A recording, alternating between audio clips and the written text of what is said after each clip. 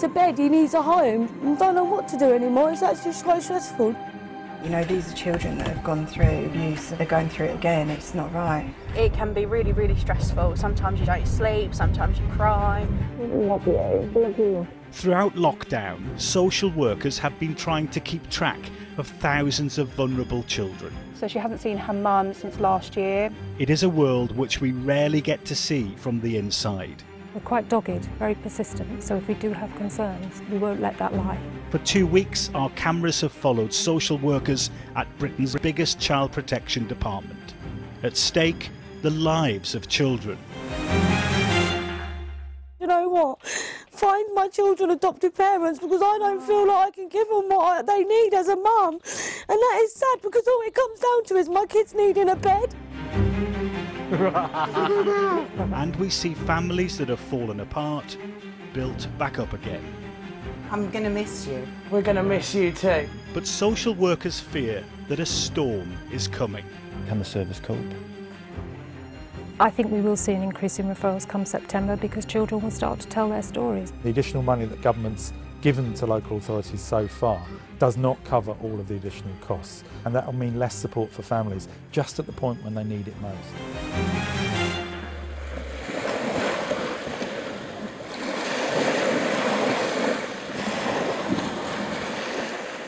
Ramsgate in the district of Thanet in East Kent. Thanet has the highest rates of child poverty in the whole of the county, with almost a quarter of children here living below the breadline. And with households locked down for months, big issues like drink and drugs, finances, relationships festered behind closed doors. Poverty was a big driver of some of the issues around lockdown. We have a child population of around 350,000. We have around 10,000 children with a social worker. So this year we might get as many as 50,000 contacts and referrals at our front door. I was really worried when lockdown started, knowing that Mum was pregnant, and we have provided a lot of support. But it hasn't. This is the Children's Services Department of Kent County Council. It's the biggest child protection department in the country. At the moment we are operating on a skeleton staff, with the majority of staff working virtually and at home. And he hasn't made any clear academic progress or attainment. Behind every phone conversation is potentially a child at risk. She does have Instagram and she follows her mum, but she gets quite upset with some of the things mum's posting. So she's posting nights out, spending money on alcohol.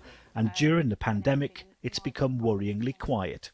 We have seen a drop in the referrals coming through our front door, which makes us concerned because there are quite a few vulnerable children now who have no professionals involved with their lives, and we can't see what their lived experiences is day to day. And there's a stark warning about how busy things could be about to get. The worst case scenario is it could be as much as 250% increase on what we would normally see in September. So I'm very worried about that. I'm very worried about our resources being stretched to breaking point in September if we're not careful. And that's a concern when the safety of children is at stake. In the early hours of the 5th of April, at the height of the lockdown, 11-month-old Casey Lou Kennedy was found dead at her home in Ramsgate.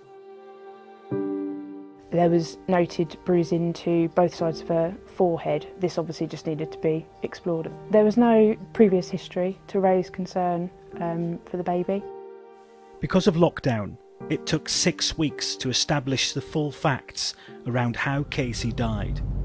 This is where the impact of COVID has really hit us hard, actually, because I think the most important thing is getting in alongside families, experiencing what it's like, you know, in their homes. After investigating, social services concluded that there was nothing suspicious about the baby's death. The bruising was due to a common bump to the head, and baby Casey had died in her sleep after moving into a position where she couldn't breathe. You're accepting of support for you and your children. You're able to recognise the impact on the children and take steps to keep... Weeks of delays has taken its toll on the family. And I just feel like I'm being blamed as I'm a single mum of 5 in a housing association house in a time when actually I need support, not being judged. And she kept me alive, kept me alive and sane. got a lot of respect for the family. Just to go through this in such dire situations. A bereavement in the family tied in with the COVID crisis is just so unexpected. It's a minefield really to get through, to get the right support, to explore the emotions, and it's had such a knock-on impact for the family.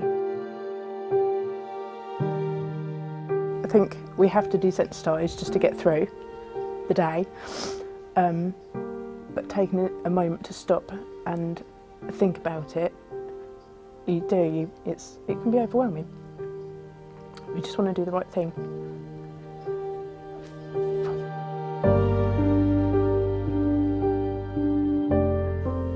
Some cases last just a few weeks, others span many years. Heinrich Schnettler is only a year out of training, but has already dealt with a very complex case during lockdown, the removal of a child from its parent. Heinrich's meeting 31-year-old mum Gemma. She's had 5 children, and each one has been taken off her. The latest, a baby boy, put up for adoption just 2 weeks ago. When Gemma invited individuals in her property, there were drugs and alcohol abuse, and some that did pose risks to children. Sometimes the men in Gemma's life sexually abused her and her children. Losing my children, it had finally made me realise that it is time to change, and I should have changed years ago before all this happened. But there's been a development since Heinrich last saw Gemma. She has a new partner, and she's pregnant. I want the baby to come home.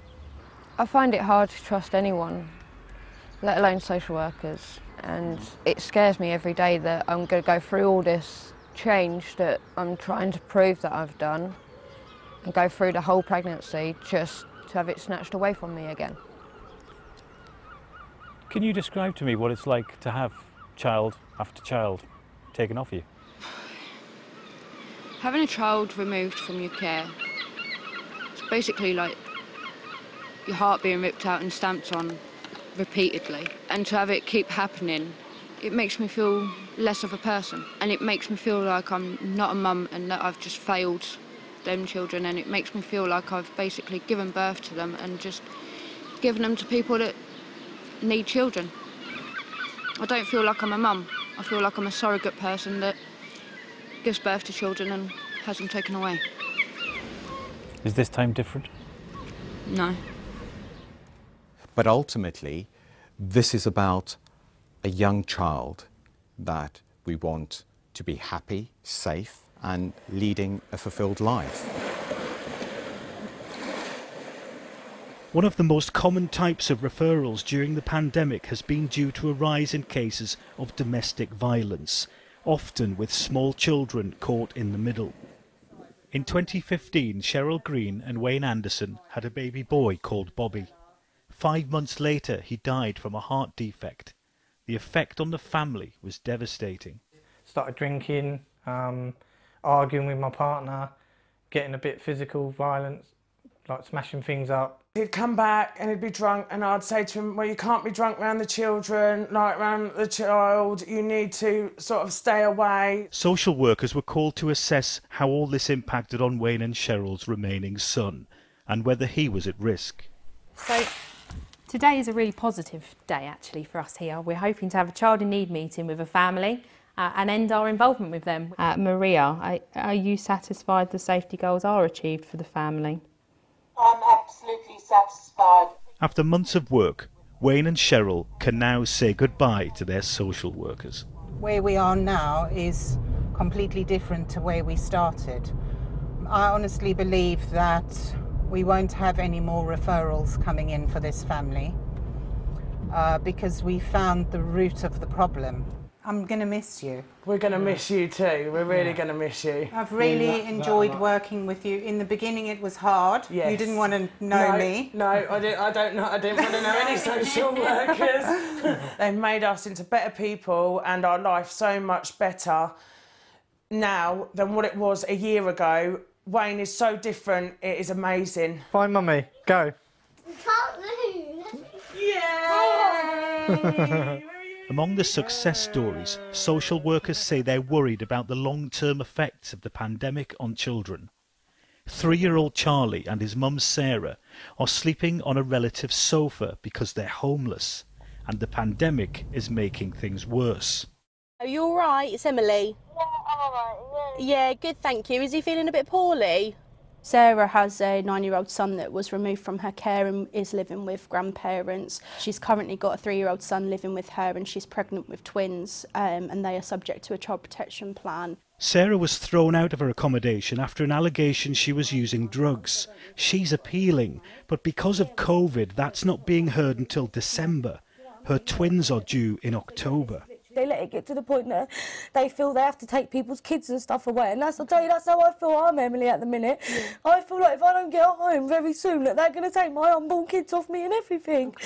And that is the truth. I'm really stressed about that. I'm not sleeping over it because I feel like this is the only thing they've got on me is this. I just felt like ringing the social and saying, do you know what, find my children adoptive parents, because I don't feel like I can give them what they need as a mum. Yeah. And that is sad, because all it comes down to is my kids needing a bed. My biggest fear is that things deteriorate and we're in a position where we might have to start legal proceedings. The end result of that would be that the children are removed from her care. That is not my aim, and that is not the goal. My hope is that we can support her to secure appropriate accommodation, we can get a grip on her mental health and support her through that, and ensure that she provides consistent and safe care to the children.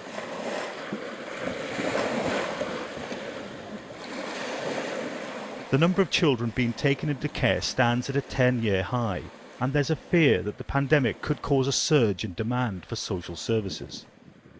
It's not a nice feeling, waking up every day and thinking, I wonder how my children are today.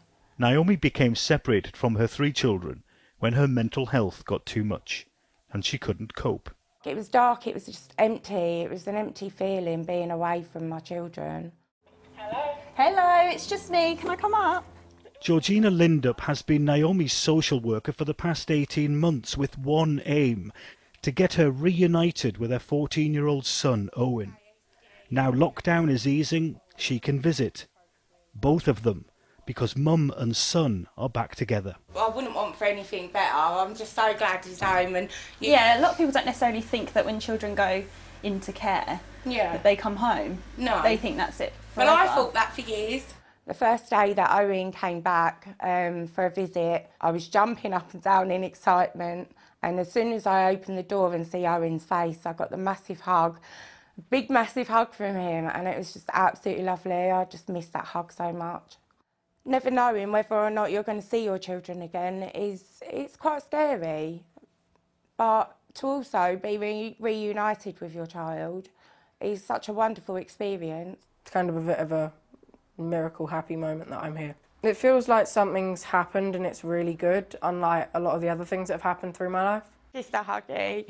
My little man, love you. Love you more. You alright? Yeah, you done it. Yeah, so did you. Yeah, we done it. In September, all children of school age should return to their classrooms. Some will have good stories to tell, others won't. Before the pandemic, councils were warning of a £3 billion black hole in child services, as by the end of last year, thousands more children were requiring protection. Fast forward a few months, and government budgets have been torn up to cope with the pandemic, and no one really knows how that will impact the funding of these services, and whether cuts in the future are inevitable. The government says it's provided support for councils to cope during COVID, as well as enabling vulnerable children to attend school. But is it enough? It looks as though we're standing kind of on the precipice of a really huge problem come September. But the government needs to be more visible on this issue. They need to help us and support us to do the work that society wants done, but is often hidden from view and unseen by the public. The additional money that government's given to local authorities so far does not cover all of the additional costs, and that will mean less support for families just at the point when they need it most.